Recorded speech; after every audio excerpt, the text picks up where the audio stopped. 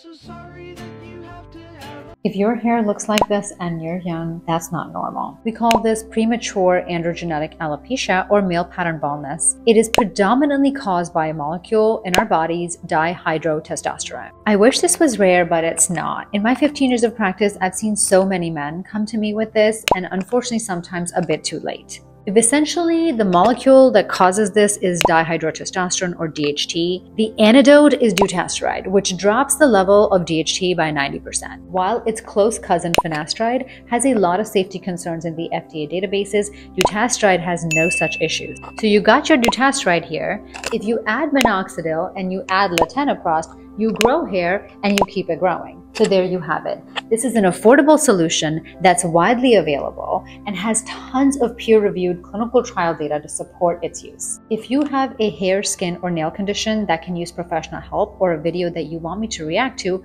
comment below.